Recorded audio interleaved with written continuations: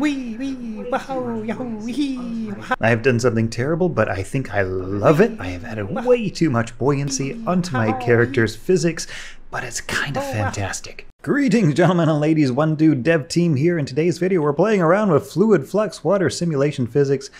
Check this out. This is water fluid flux simulation over a waterfall.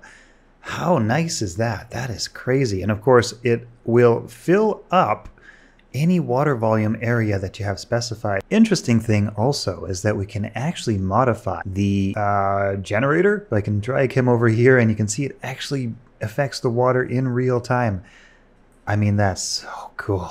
Okay, let's simulate a creek filling up with water. Our water simulation is actually picking up on the geography of the landscape and filling it up in a totally natural way. Let's do that again. This time we're going to increase the water volume. Oh, oh no, we're flooding the... We've actually created a bit of a lake. Oh man. Where there was once first a creek bed, now we have basically flooded the whole valley. I wonder how much of this valley we could flood. Oh, the FPS has dropped a lot. I think we've broken something. We cannot get above 5 FPS. Okay. All right. I've simplified our graphics down because of video memory issues. Let's see what happens this time. Frames per second, 3 frames per second, but it's working. Really cool. Well, the valley has started to flood. All right, time lapse, execute. So here we are up at 5,000 times regular speed. There is something weirdly satisfying about watching virtual water flood a virtual mountain. Well, I would say that's flooded enough. Okay, so in this map, we have a need for a little bit of daylight. First, let's drag in ultra dynamic sky. And let there be light. Oh, that's fun. Okay, so now I actually think it would be probably nicer at maybe a different time of day. There we go. That's like early in the morning and we have that beautiful, look at that rainbow. Wow, that's beautiful. Okay, so what we're going to do is we're actually going to take away some of the elements of this rather pretty stylized map. But we don't need them. We don't need them because we're going to use our very own dynamic fluid. We've got the river spline. Oh, yeah, we're going to need to get rid of that. Okay, there we go. We'll delete that. Oh, right. So now we have a perfectly beautiful and unfilled landscape ready to be filled with water. And I have positioned our fluid flux body over the entire lake. Now we just place our fluid flux actor into the level. This will generate our source of water flow. Oh, no, it's... Oh dear. Oh dear. Okay, it's working. It's working. It's simulating. So the water is... slightly leaking through some holes, but for the most part I think this is basically working. And maybe we had too much water, maybe too much water too fast. I think that might have been the issue. It was just overflowing from the seams. So this time that looks a little better. Look at that. We've got mist flowing. That's cool. That's really cool. So let's see what happens if we just allow this to fill the entire body. Fast forward mode. Prepare to fast forward. Fast forward speed is actually 9,999%, which is the fastest amount I could speed things up in Adobe Premiere. But that's okay. That's okay. We're almost there. We're filling up the body of water. It's getting fuller. It's slowly getting fuller. Not that exciting. Okay, let's do something else. Do do do do do do do do do do do do do do do. All right. So we have now learned to create a waterfall, a lake, a river. We've flooded a small valley. I think the only thing left to do is flood a small village. Yes, let us flood this small, beautiful, innocent-looking village. But where are all the villagers? We shall need to get some villagers before flooding is to be at all satisfactory. So the first thing we need to test and figure out is how our fluid will interact with objects so that we can make our characters respond to when water hits them, like these boats are now floating on the water. That is working. Wow, look at those reflections. That's so pretty.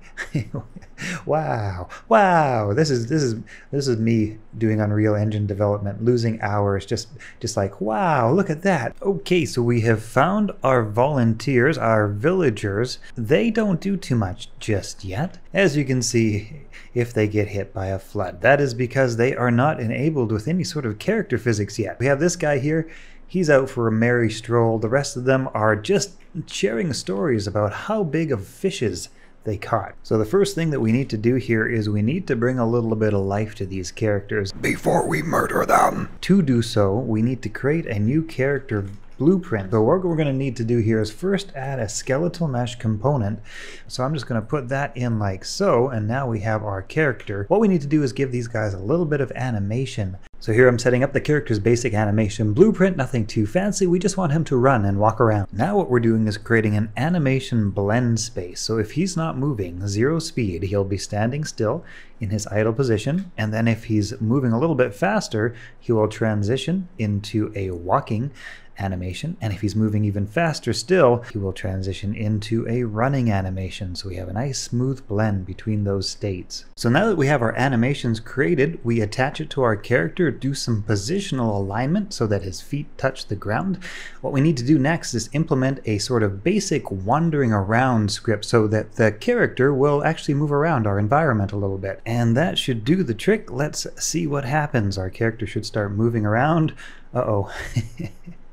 Uh-oh, I think, yeah, no, I'm pretty sure that's not the way a human is meant to move. The more I watch this man move around on his water ski shoes, the more I can't help but wonder if walking is indeed the superior form of transportation. This man has got it figured out. If you live on a flooded island, you are going to want to be able to water ski around on your shoes. This is just so much better. Okay, character debugging has been done and our guy is walking around as normal as a real human guy. Okay, now we've added a little bit of code that will generate a random NPC villager, even though it looks like the same guy over and over again. We're going to generate a random one when we begin play. So let's see if this works. There we go. All right, there's our villagers wandering around, totally unaware of the calamity to come. So we're going to take those floating physics and apply them to our characters as well as a character rag doll. So when our character gets interacted with by water, they'll ragdoll. They'll stop walking around. They'll just ragdoll. Okay, let's start by now placing some of our happy little villagers in their happy little and safe village, where I'm sure no calamity will ever occur. Once we click play, these guys should all become random villagers and start wandering around. Okay, I think that should be enough. Happy little villagers wandering around their happy little town. You know, they don't do a lot, but they're happy. They wander around. There's no work to do because we haven't programmed them with any of those things. All they get to do is wander around and enjoy their beautiful village. Isn't that nice? So now I'm downloading a Screams and Shouts pack from the Unreal Engine Marketplace for no reason. No reason at all.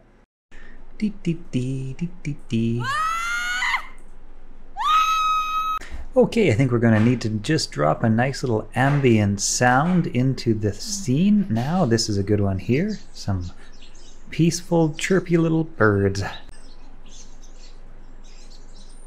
Well, isn't that lovely? And now we just need a sound for the water. So we've got that one here, and we're going to put that into our sound cue and change the pitch multiplier down to a little bit lower so it's a more bassy, powerful sound. Let's see what we got. Yep, I think that'll work. Okay, gentlemen and ladies, I think we're ready. I think the last piece is to decide where to put our water. And most logically, I think right in the center of town makes the most scientific and geological sense. So that's where we're going to put it.